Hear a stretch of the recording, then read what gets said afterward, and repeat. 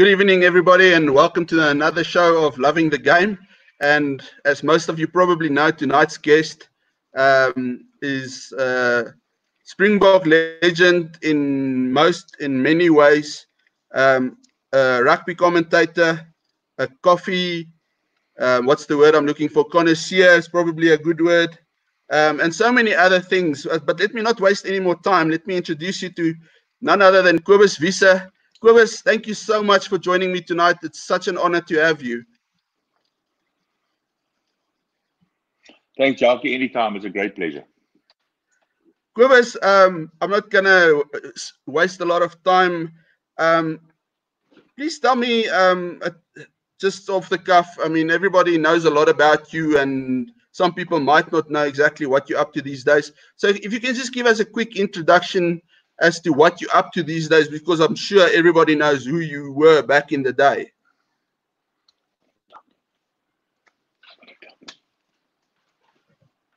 Jack, I don't know if you can hear me, but I've lost sound. Unfortunately, we're just going to try and get back.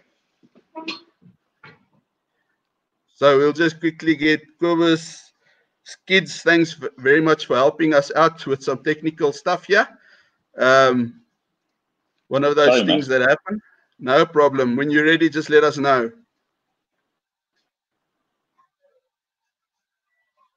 Okay, Kobus has just left us for a quick second there. Just to give a bit of a background, I mean, Kobus was in, we'll obviously touch on it as we go, but Kobus matriculated and went to school at Paul Gym, and then obviously had a stellar career with the Lions of the 90s, probably the best team they ever had. And yeah, so I mean, he's joined us again. Let's see if we back in action again. Kobus, can you hear us? Yes, I can. Sorry about that. I don't know what went wrong. Maybe the sound went into lockdown as well. That's fine.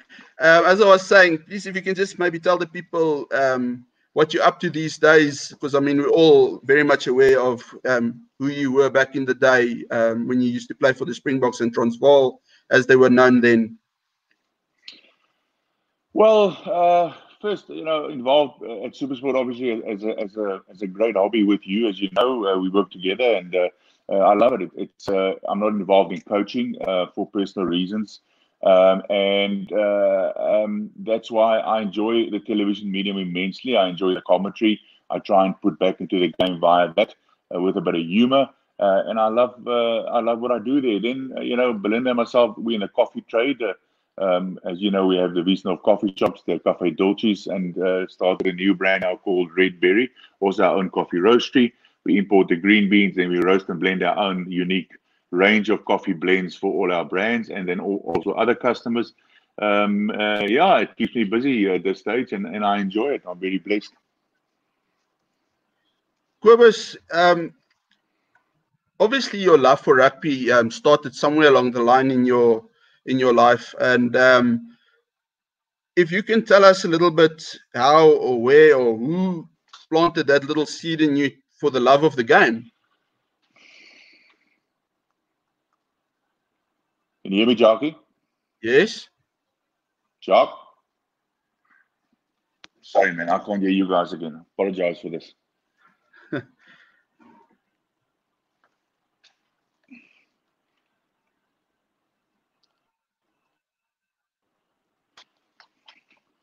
We'll be back now. Just get Kobus on the line again. Back. Sorry. There we go. Apologies. Right. No, okay. So what I was asking is who or what planted that little seed for the love of rugby in you, and when did it start? Interesting. I think like every boy and girl, young boy and girl out there, we're a nation that love our sport, any sport in general. I'm a huge advocate for sport, especially for young people out there, because sport actually, in all its forms, is much more important than the game itself. And let me explain. It teaches people valuable life lessons. It teaches youngsters that nothing comes about without honest, hard work, commitment, dedication. Nothing comes for free, and you must be willing to work hard. But the other side of the coin is also you're not the only one with these kind of dreams. So a lot of people want to do well in what they do. A lot of people pursue their dreams, I think, unfortunately, the difference then comes, or fortunately, those who get to the top are the ones that sometimes get a bit of lucky break or two, but also are the willing to work the hardest, get up earlier, train late, run an extra round, kick an extra few balls, hit a few balls through, a few more balls through the hoops, and so forth, whatever sport you participate in. But those who are willing to sacrifice, because that's what it takes, is sacrifice. And sport teaches you that. That's what life's about. That's what business is about, is sacrifice. Those who are willing to sacrifice more, to go further, to try harder, those who are willing to chase their dreams. Sometimes people don't believe in those dreams, but yourself, and they call you a fool and so forth, and a dreamer, but then you have to pursue that. I mean, exactly what you're doing with what we're doing right now. This is a dream I know you've had for a long time, and you pursued it, and well done. It doesn't happen by itself, but that's sport. The value of sport, I think, besides a nice part is that you are successful in sport. No sportsman that got to the top were always, or women were always successful. There are ups and downs. That's the same as in life, as in business. And that's why I say sport is so valuable. So I chose rugby in the end. I played cricket. I played a bit of soccer at primary school, a bit of athletics. But I think the rugby bug, the team sport environment, appealed to me more. And the reason why is, I mean, my twin brother and good friend Bruce Fordyce, one of the biggest marathon runners of all time. You know, Brucey always used to say to me, and to this day, that, you know, I'm very lucky that he didn't play rugby. I would never have made it to the top. So, but I mean, that's just tongue in cheek. A guy like Bruce, you know, the beauty about sports, if I can elaborate, is they're all shapes and sizes from all walks of life. When it comes between the four white lines in the sports field, we are all equal, everybody. Then it goes down to, yes, talent plays a massive role, and some of us get born with more or less talent, but talent alone is not enough. Talent alone is not enough. It's about the commitment, the hard work, the passion, and what you put into it. What you put in is what you get out. And that's, again, what rugby taught me. I love a team environment. I think it's sometimes more difficult than individual sports because you rely on people around you. And sometimes all those people drop each other, and to the detriment of the team. So it's not who's important, the individual in the team, but the team in the end that pulls through and are successful or not. So you mentioned the word team quite a lot, and that brings me to my next question is, like, I know you love school rugby a lot, and obviously you went to, if I'm not mistaken, you went to Paul Gymnasium. That's where you went to school, and then from there, well, I don't know where you went exactly, but most of us know that Transvaal became the team that you played for most of your career, and then ultimately you went on to play for the Springboks.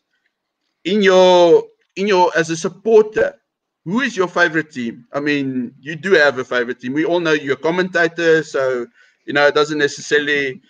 You know, it's a commentator's thing that you can't be sitting there going, yeah, whatever. But I mean, we all know you played for Transvaal a long time. But who do you truly support? Well, Jackie, I mean, I must say this: that my second team is your best team. That is the Blue Bulls. No, I mean, I'm a Vaal supporter. I'm loyal to the Vaal. They've been great to me. I've made some great friends. I've had some wonderful, incredible times with the Lions. And again, what they've offered me, team wise, player wise, coaches wise, presidents wise, union wise, I could never repay. So I will always be loyal to them, and that's what loyalty is about. It's my duty to be loyal to them to this day. But also, I support any South African side playing against any overseas side, for instance, and obviously the Boks. I mean, I will go down to my last breath as a Boks supporter. I'm loyal to them because it's one of the greatest honors that you can ever get involved in, that you can ever be privileged to be part of, because it's a privilege. Sometimes people think it's a right. It's not a right. It's a privilege to play for your province, for your club, to play for your country. Because the responsibility and accountability that goes with that is immense. But if you do, thank God, it well enough with the help of your teammates and good coaches and physios and doctors and all those people, because that whole team plays a massive part. And the supporters play a huge role. Without supporters, there is no game. That's very simple. People should never forget that. But there can only be 15 at a time in the case of rugby on each side of the field, or 11 in cricket, and soccer, and so forth. I mean, it's one of those beauties of sport, is that that you realize that once you run onto the field, that the accountability and the responsibility you have is not only for yourself to be a self-achiever for the team, but all those like sitting in the stand, the millions at home. I mean, they are playing with you. They carry that responsibility with you. They put on their jersey, and they have even greater expectations. So you've got to pull your weight. And tell me, I mean, you obviously you went to school in the Cape. Were you born there? How did you end up going to Transvaal? Look, I was born in Paarl. My folks both grew up on farms here in the Boland area, and I was born in Paarl. But we moved to Namibia, the Namib Desert, and my first rugby introduction was on the salt pans of a town called Luderitz. Now you can go Google this. It's a beautiful old German town on the coast. There's no water. I mean, there's no grass. So we physically played on a salt pan where they drew lines, and that's how we played. So the big up of that is my mum didn't have to buy Makero crumb for the grass bins, because that salt, did the job. So that's why I loved the green grass field of Ellis Park so much, because I've never seen such beautiful grass in my entire life when I grew up. But even then, lying early morning, my dad used to wake my brother and myself. I mean, we used to listen on the radio to the legendary Gerard Verweer doing commentary on the box playing the All Blacks in New Zealand, and great names like Jan Ellis and Frik de Pre and Mannetjies Roux and Paul Beifel. And so we can carry on. And the likes of the All Blacks of Brian Williams, Sid Going, Grant Batty, Brian Lahore, just to name a few. I mean, while lying there 3 o'clock in the morning while you listen to this game on the radio, you think to yourself, geez, this is incredible. 15 men against 15 men trying to outsmart each other, a fanatical crowd, trying to tell them how to do it, and millions around the world in mud and rain and snow and wind. And in the end, there's so much emotions. There's always a pot of emotions. At the end of the 80 minutes, half the crowd is the mooring that the ref was bad, and the other half is happy, and their team have won. So all these emotions, that's what sport brings out, and that really got me, and it hooked me, and I love the game, the physical side of rugby, the skill side of rugby. And the most important thing is, that you can see the world, and you can meet friends from all walks of life, all over the world, even your opponents. To this day, some of my best friends are my opponents, people that I played against, because they always say, and we as players believe, that you can get cups and you can get accolades and awards, but the biggest and most honest award you can get is from your opponents, how they rate you. That's something I've picked up from, watching a lot of interviews over the years, how many players always come back to that one point, the friends that they made on the field, and mostly opponents that they played against. You mentioned two things there that brings me, to my next two questions, and I'll throw them in at the same time. Favorite players of all time for you, and also favorite ground you ever visited or played at? Yeah, it's interesting. I think if I can answer it, Jackie, in this way, is that when you grow up as a kid, you have these heroes, and I've mentioned them earlier. The legendary Frik de Pre, Mannetjies Roux, Paul Beifel, Jan Ellis, just to name a few. These were brilliant players, and left a great mark on rugby, not only in our country but in the world, and impressions on youngsters out there who wanted to be like them, who wanted to play the game like them, and people that I played with. I've got some great friends, which I'm extremely blessed. Guys, like I said, not only that I played with, but against. Ruben Kruger, for instance, who I played mostly against. He played for Northern Transvaal. Not only a brilliant player, but an even better human being. And I can carry on. Henny Leroux, Japie Mulder. I mean, Barley Swart. We were bosom buddies from school. We were in the hostel together. Gavin Johnson, Jacques Olafie. I mean, I'm just mentioning a few guys. People even that I didn't play with, but are rugby players before my time, the Divan Safontaines, Hempies at Toy, Bolan Kutsia, just to name a few. These are unbelievable, upstanding human beings, which the game actually showed that they are. And more important, yes, they were great players, and they're now great winemakers or businessmen, but more important, in the end, they're better human beings.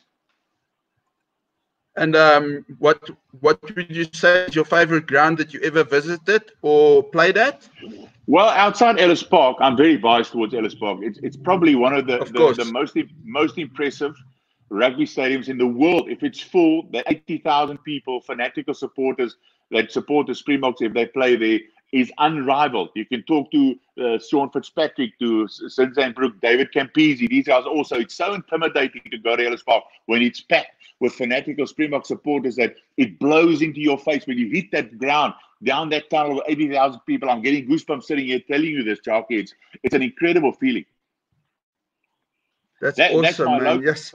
That's my local field. Sorry, but the one that I've always wanted to play at is the old Cardiff Arms Park. It's the Millennium Stadium now in Wales. Because if there's other people besides us, the New Zealanders and a couple of other countries that adore the game of rugby, that love the game of rugby, and they've got a special atmosphere because they sing along so well. As you know, the Welsh people, they just start singing, and that's part of the spirit there. The old Cardiff Arms, because that stadium was like built right onto the field. It's in your face, and it's extremely intimidating. I've always wanted to stand there and listen, funny enough, not only to our anthem, but to their national anthem. And that sort of second national anthem, which they call Bread of Heaven. And you'll know this. It's so beautiful. It's unbelievable.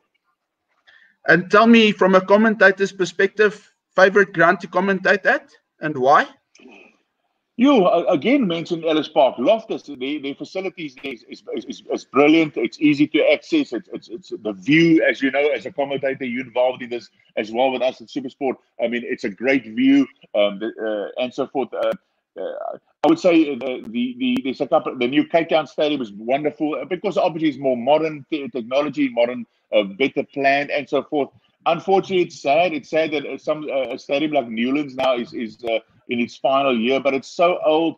Yes, I'm a big traditionalist, Jockey. I love tradition, good traditions, but it's probably better for the game and for the spectators that it's moved to the Cape Town Stadium, where it's so much better, bigger, and better planned as well from a commentator's point of view. But then overseas, Twickenham is great. You know, Auckland is a great stadium. Wellington in New Zealand, the Cape Town as they call it.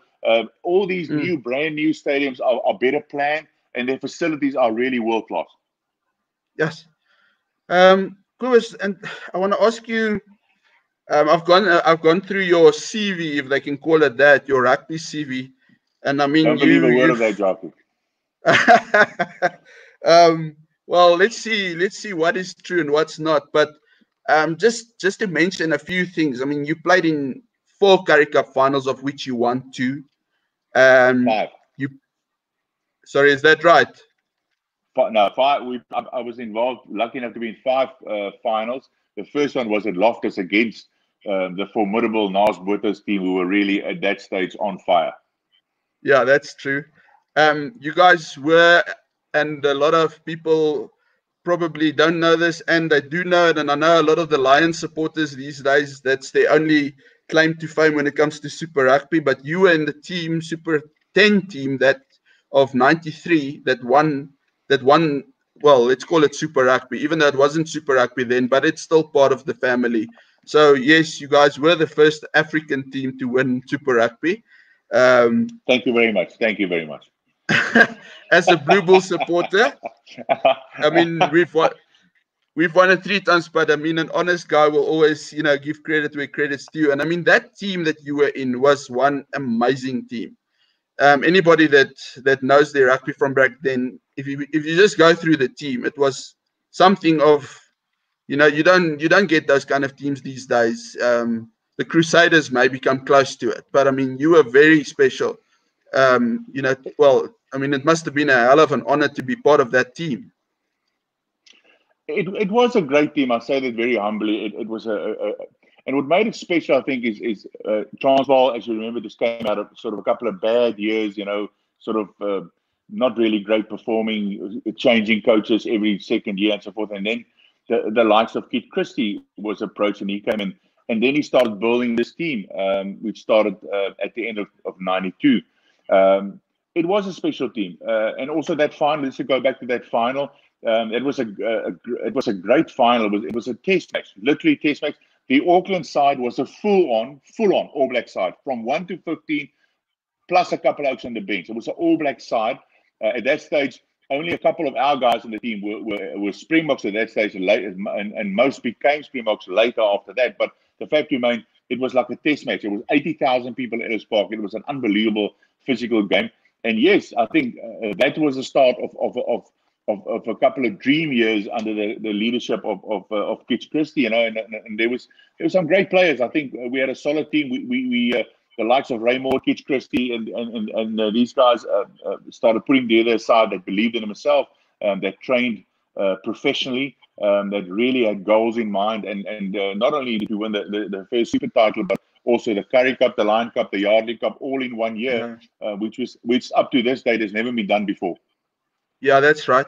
I recently read James Dalton's book that and I remember clearly how he mentioned how Ray Mort, the way he trained you guys was just on another scale. It was actually way ahead of its time. I mean, conditioning coaching is only something we hear of nowadays. I mean, but he was doing it back then with the likes of you in the mix. How was that for you?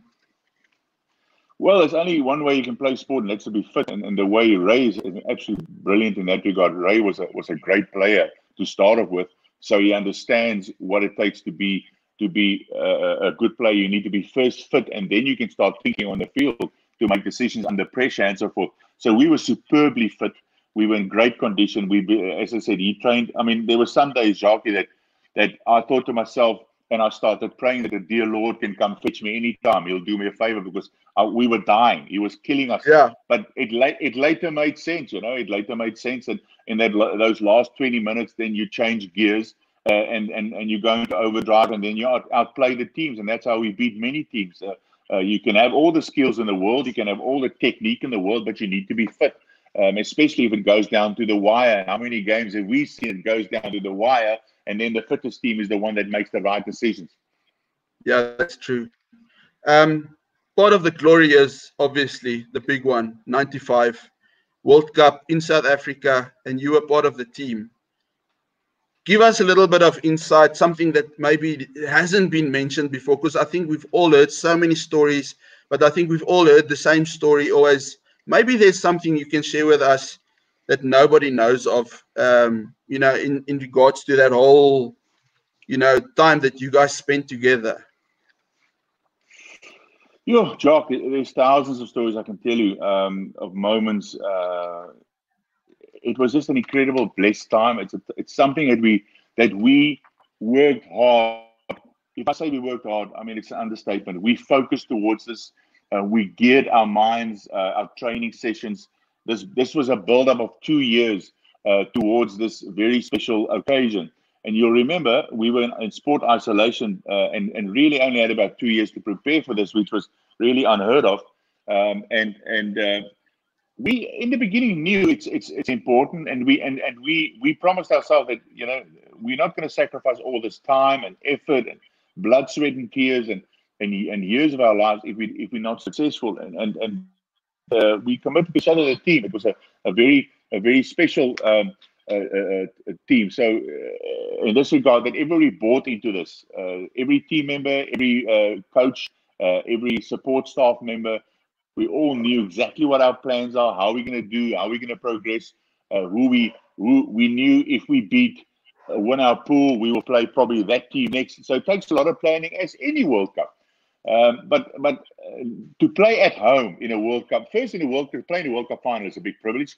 That's what every player sacrifices years of his life for. And then to play at home in South Africa, where we know, I mean, to say we have fanatical supporters is an understatement. I mean, you know it as well as I do. We know that was a weapon that we had as well. And as we progress in this World Cup, stage after stage, we realized, and the support, just the wave to start building.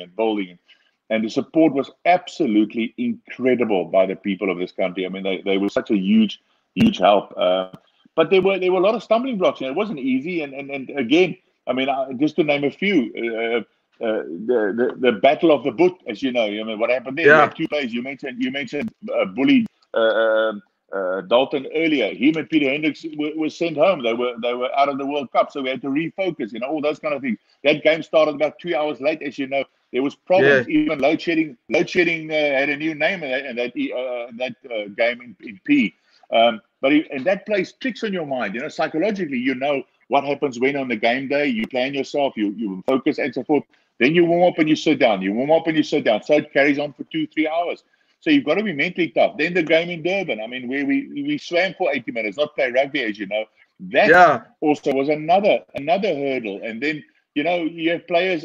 Juba went into that game with a broken bone in his hand, and he played the 80 minutes. Barley Swat packed in the front row with torn cartilage between his ribs. If you know anything about rugby, you'll tell me, but that's insane. But he played. He stuck. He put his body on the line. Juba put his body.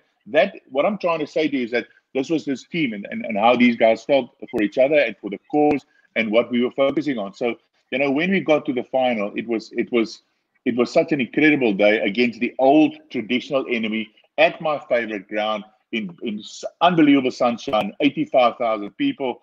And this is what it's all about. This is what you played for. So, the old story, they say when you get to a final and you lose it, it's like kissing your sister. It's a kiss, but nobody wants it. So who the hell cares? You got to win them. You got to beat them.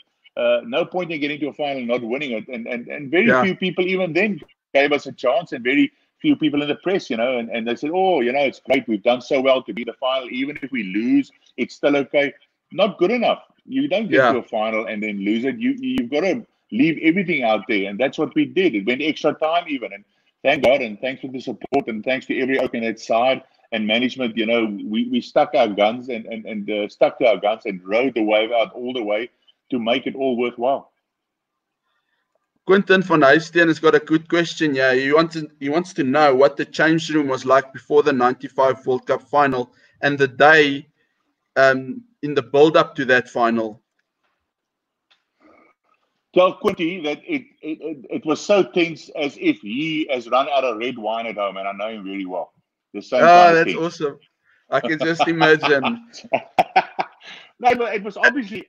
You go through all these things, and Jacques, you will think that what is the ultimate for any sportsman or woman? A soccer player is playing at FIFA World Cup. Cricket at the World Cup, netball at the World Cup, athletics, Olympic Games. So you get to a final in either of those sports for that individual or that team. Then you get to the door to open it up and walk through. This is the cherry on the cake. This is what it's all about for what has come before and for the rest of your life in your game, in sport. And then your mind starts playing tricks, saying, did we do enough? Have we prepared enough? Could we have done anything more, anything different, and so forth, and so on. But you shouldn't do that, because there's nothing more anybody can say. Your coach, yourself, you must just go out there and do and keep on doing, lifted a few gears, but keep on doing what brought you there in the first place.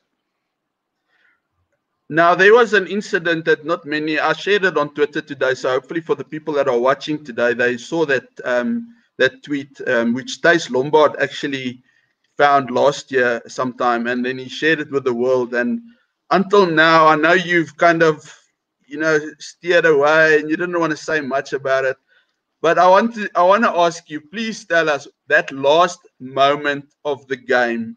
There was a scrum, and the ball came out, it got knocked on. Actually, you wouldn't know that because you were in the heat of the thing, of the moment there.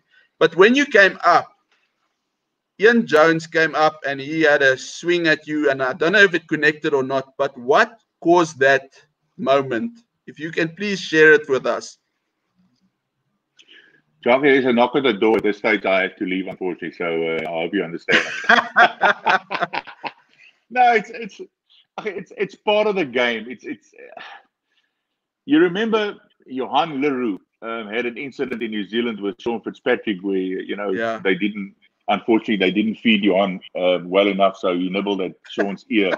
He was a bit hungry in the game, but people saw it differently, unfortunately, and Joe was suspended for a couple of weeks. And we had this little personal thing between the two of us. Joe was also playing for the Val, as you know, for the Lions, and he's a great guy, one of the hard men of rugby, but good person, and a guy that never cries. He turns the other cheek. He takes it on the chin, but he can also dish it out. And we'll leave that at that day. I promised Joe that if ever there was a chance for payback, one of us, his teammates, will oblige, and we'll leave that there for technical and legal reasons. But In Yeah. that last scrum, we paid back the dues for Joe, and unfortunately, Ian Jonesy was a bit frustrated as well because he knew it was all over, and he Yeah. got a punch in, and I don't mind. I took it on the chin because I knew, we paid back the favor, and it was all in good spirit, and we had a cold one, a lemonade afterwards anyway, and we're friends to this day, so it's no hassle. Oh, that's awesome, man. That's really awesome. So would you say, I mean, it's obvious we won the cup. Did we win the fight that day as well?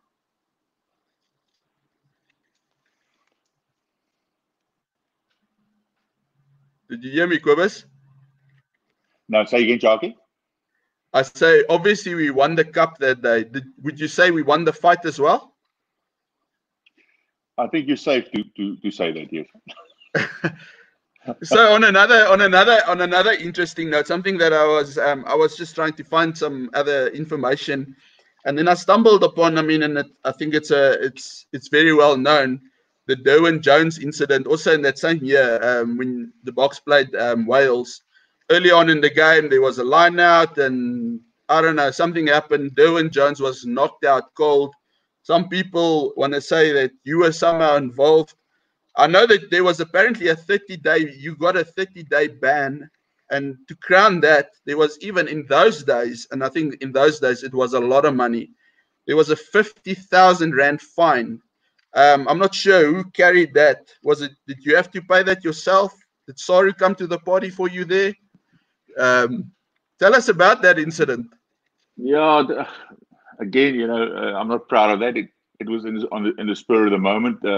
Yeah. Unfortunately, Derwin, he hit me with the back of his hand in the line out, and I just turned around, not even know it was him, and let rip, which I shouldn't have done. But it just happened, and unfortunately, the result was what happened, and I was fined. It was the first fine of the professional era. You're right, 50,000, which was a hell of a lot of money. And then I think it was a 4-week suspension. So I bit my lip, took it on the chin, and took my punishment. Just out of interest, how do you think the game lacks that a bit in the day and age we are in now? I mean, back in the day, brawls. I'm not going to say fights. I mean, there were a lot of brawls back in the day. I mean, where in today's day it's just like no chance. It doesn't happen. Do you think the game lacks that a little bit? I mean, obviously not in a bad way. Yeah. No, I hear what you're saying, and I mean, I would never say that rugby should involve any form of fighting or dishonest play at all. But the reality is the other side of the coin. It's an intense physical battle, and sometimes tempers flare, and it happens. Not only rugby, in all kinds of sports.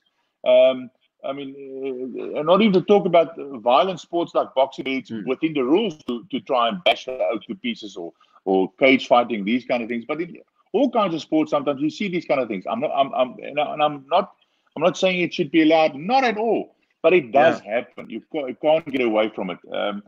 I think we must also understand the safety of the players must always be the priority at all times. But it does happen sometimes, and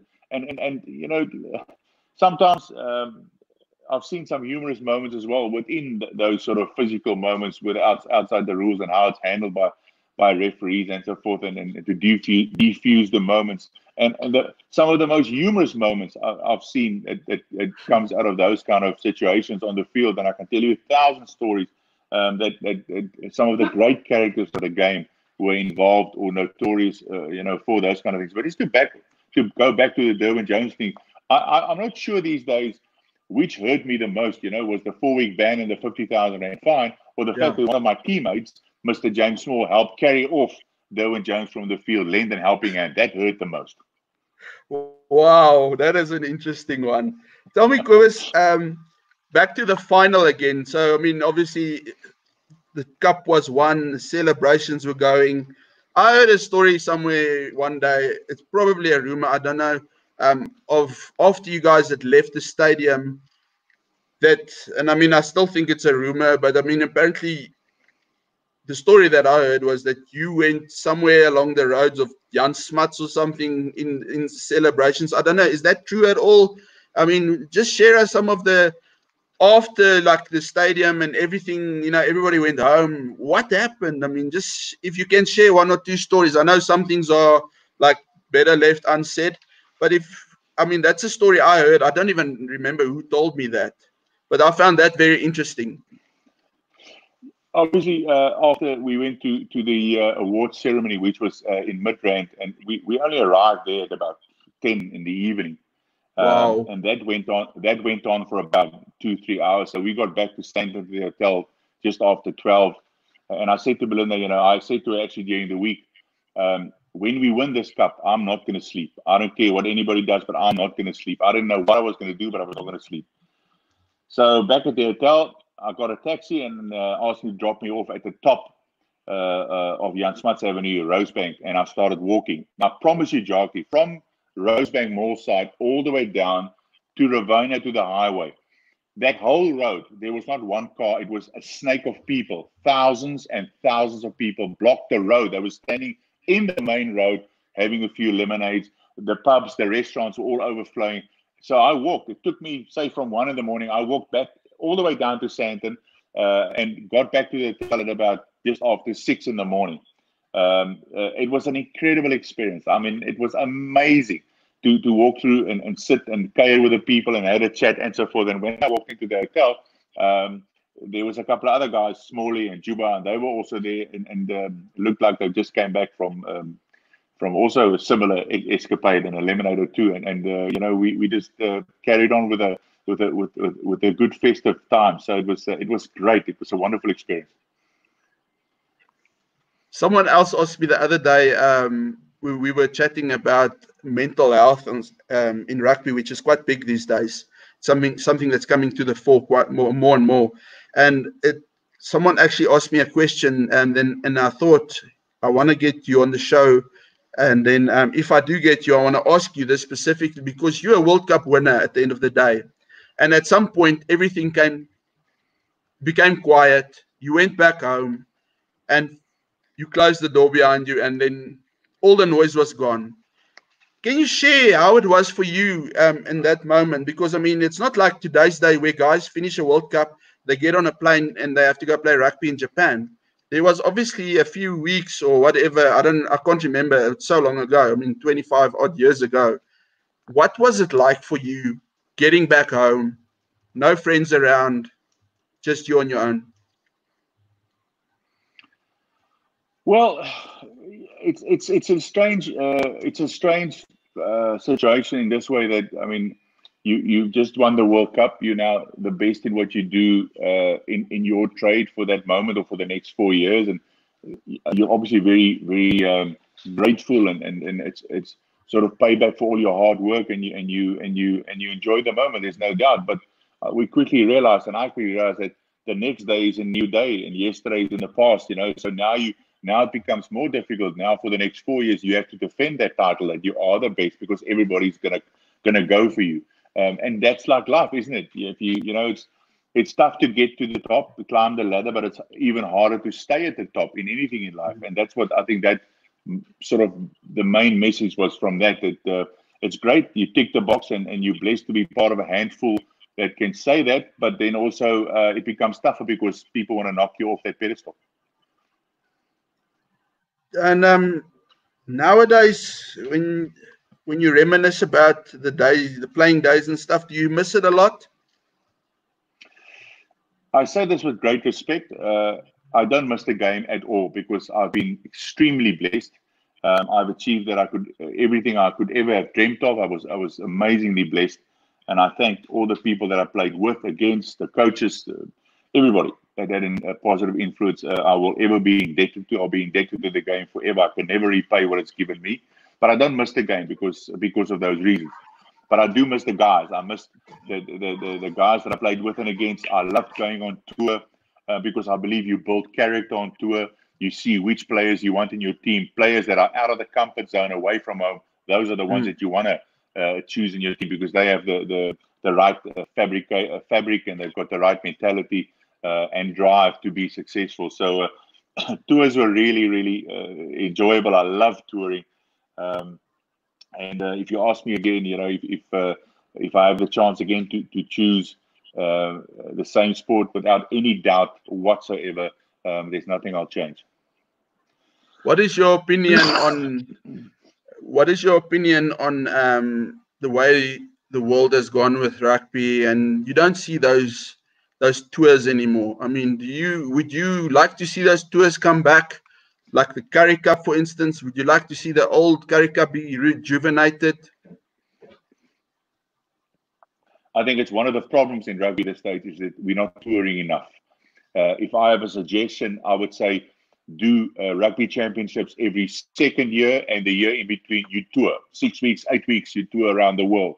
And I think everybody should do that, because where do you build character? Where do you identify young talent as well? Is away from home on tours, when the team live in the same hotel, the same bus, and they're together all the time like a family. Then they really get to know each other. Tours are extremely important. I think, unfortunately, money has maybe become too important in this stage, not the ones being paid to the players, but from a sponsorship point of view. And of course we need sponsors. Absolutely. I'm not knocking that. I'm just saying, but not to the detriment of the game. And by us not touring long enough and going on these tours around the world, I think it's a mistake, and I think it should be brought back. Something, when I was doing a bit of research on your career and stuff, I actually discovered something I wasn't aware of at all, and I'm not sure how many other people are aware of it. But there was apparently a time that you played in Italy. How did that come about, and how long was this who did you play against? I was still studying, Jack, and obviously, I love touring, and I always loved going overseas and so forth. So I got the opportunity when I was still starting to play in France, and Dion Oosthuizen, good friend of mine, who we played for Western Transvaal together, and then he went to the Bulls and I went to the Lions. We got a contract to go and play in a northeast France town of Strasbourg, which is on the German border, which is great. Look, it was another world, playing at conditions sometimes at -10, -15 in snow and so forth. But it was great fun. Loved it. And then also played later in the south of France in a town called Carcassonne, which is near Toulouse. And the one you talk about was in Italy, the one where I played in the north in a town called Padova for the Club Petrarca, with David Knox, the Wallaby Fly. At that stage, David Campisi was playing at Milan, and Nas, Fat Small, Tito Lupini, they were playing at Rovigo. And the big rivalry, as you know, like a derby between the Northern Transvaal and the Lions, or Western Province and the Bulls. It's the same kind of thing between Rovigo and Petrarca, which takes place every year there. So it was a great experience. I love Italy. I love the people in Italy. They're great, hospitable people. And I thoroughly enjoyed my time there. I mean, I remember my second game was against Rovigo, at Rovigo. And for a small town, just to give you an idea, Padova is a university city. It's about 800,000 to 1 million people. Compared to Rovigo, which is a farmers' community, and there can't be more than 50,000 people. But they've got this huge rivalry, and we played there. There was 35,000 people at this club game for this massive derby. And for the past 5 years, my team, Petrarca, lost against Rovigo with Nas and them, and there was no chance. But that day we played at Humding and we beat them. It was absolute chaos around that field. It was the quickest I've seen 35,000 people get in their cars and go. Yes. Because obviously rugby came to an end, and I'm assuming that's when Wiesenhof came to the front. You started off Wiesenhof. How did you get into coffee? Well, I love cooking at home. So I've always had this love. My mom taught me, and I've always had an interest in it to cook. And then, when I met Belinda, we had this great idea of starting our own business, and not sure what, and it happened to be put in an offer for a coffee shop without any experience, paid too much for it. We just felt that it had potential, and that's where they started. Not to franchise, but to be self-employed and work for yourself. So thank God, it went well. We learned the hard way, hit the ground running, and thank God made did more things right than wrong, Yeah. and learn the hard way, as I said, which is sometimes the right way. And from there, it grew. We're still making a lot of mistakes, but we have a passion for the trade and enjoying it. Something, sorry, I'm jumping a bit back here, but there was an interesting stat, and you can correct me if I'm wrong, but something that I don't think, I hope I'm right, yeah, but I mean, as far as I know, while you were playing under Kids Christie, you got the same record as him. You didn't ever lose a Bok game, right? Yeah. I mean, I actually went and checked. Hopefully, this is also right, because I mean, one of the things you actually told me was wrong. But you played in total 18 games for the Boks, or you had 18 caps, of which you won 15 of them. Only lost 2 and drew 1 game. That's quite amazing. Yeah, I played a total of 35 games, and it's only those 2 losses. Yeah. So obviously, there's a lot of tour games and stuff included there. Mm-hmm. What's your favorite holiday spot? I love the West Coast. Grew up on the West Coast of Namibia. So West Coast is. I love the people of the West Coast. I love the serenity there. West Coast is definitely my favorite spot, and then obviously Namibia as well. And Quentin has got another question here. He just wants to know, who was the naughtiest player you played with, and would you care to share a story that's shareable with us? Tell Quinty, I know he's a lawyer, so I can't mention names. I'll be sued. There were. I mean, I'll say this tongue in cheek. There was some, obviously, I was a very disciplined Oak on tour myself. I was in bed by 8 and then out by 8:30, so I can't be part of that clan. But it's always the hookers. The hookers. The hookers are a different species. They're from a different planet. We call them aliens. And I played with all of them, all the beauties. Uli Schmidt and Chris Rousseau and James Dalton and Andrew Patterson, just to name a few. Wittus Buitendag. A guy called Brood Waar Ober also, he got the nickname. I studied with him in Geestheid. He got the nickname. He was in Monument High School. He was in the hostel, so he won a bread eating competition and he got the nickname Brood Waar. Wow, okay. And just to sort of get to the end of it all, if there's one wish in rugby that you have, what is that wish for you? Besides the Lions winning Super Rugby. Jacques, I think there's a lot of things. I think the game has become too. World Rugby has made the game too complicated. There's too many rules, too many sub rules, and we can see this in the interpretation. You gotta feel sorry for referees. Yes, if a referee is not a good referee, he's not a good referee. But let's sort of back them up a bit here. There's so many rules and sub rules. I mean, how the hell can they remember 50 of those? And then not even talking about the interpretation of that, and some of those are in grey areas as well. So it must be a nightmare to be a referee. I really feel for the guys. So simplify the game. Cut away many of those unnecessary rules. Make it simple as far as possible, black and white. No grey areas. There will always be grey areas, but minimize those. And make sure that referees interpret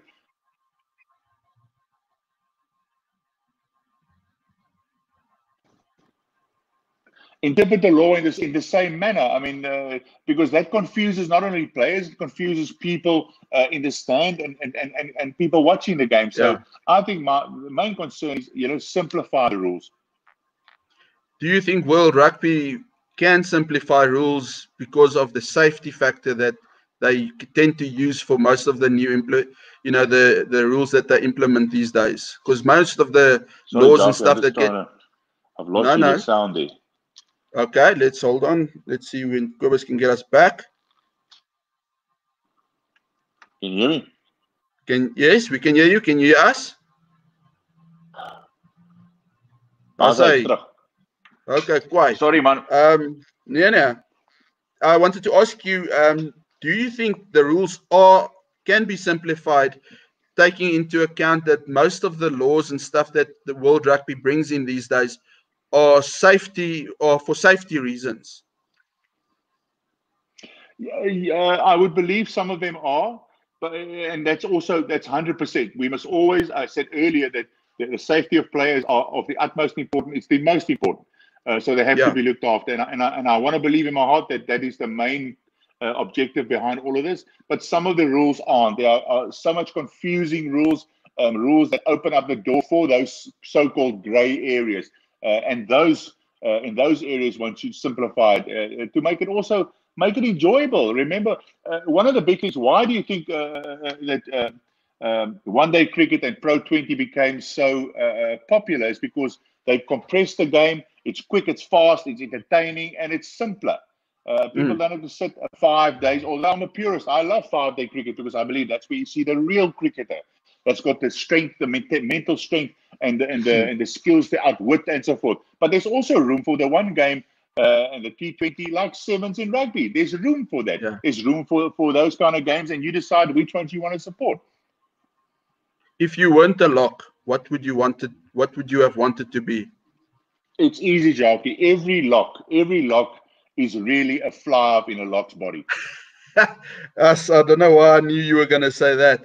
And what was your biggest heartbreak moment in rugby?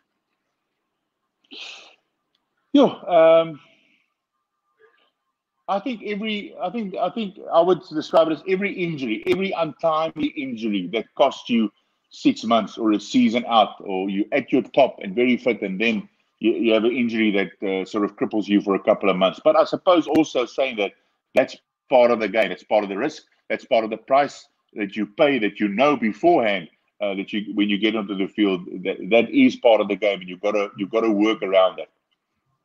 And lastly, I want to ask you, on your commentary career, what has been your greatest moment as a commentator?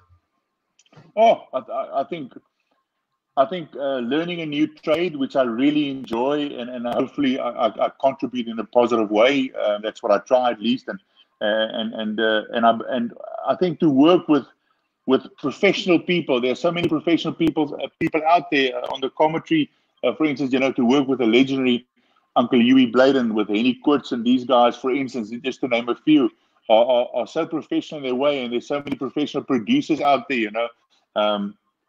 Guys like the legendary Silver Fox, Rob Orpen, just to name one of the producers, is somebody that people Richard Parker, these guys that can offer so much and offered so much to people like myself that came in without any training, any experience, and this just the passion for it, and how humble they were to offer help, to offer advice, and so forth, was amazing.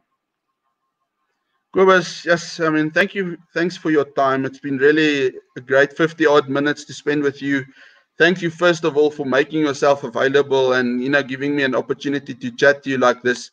It's not always possible. I mean, working with guys like you, it's really it's an honor and a privilege, to work with guys like you. And, I mean, for me, who's just a regular supporter of the game and stuff, it's an honor, really. I mean, it's awestruck every Monday that I get to see you guys and stuff. It's awesome, So to spend this time with you has really, really been a privilege for me, and I want to thank you so much. And for those that are on social media, and Twitter specifically, Kobus is there. And one thing I want to say about you specifically is, you get a lot of sportsmen that's on social media, and it's not often that you get to converse with someone on social media that's a legend like you are. I mean, you're a World Cup winner. It automatically, in my eyes, it makes you a legend of the game. There are a few guys these days that stand out, but I think what really gives a sportsman a legacy is not what they do on the field, but what they do off the field afterwards, even while their career is on. And I think you're a flippin' good example of that. And, I really want to take my hat off to the person that you are. And I've spoken to so many people that we all sing the same song, that you're a very humble human being and, just a great guy to know.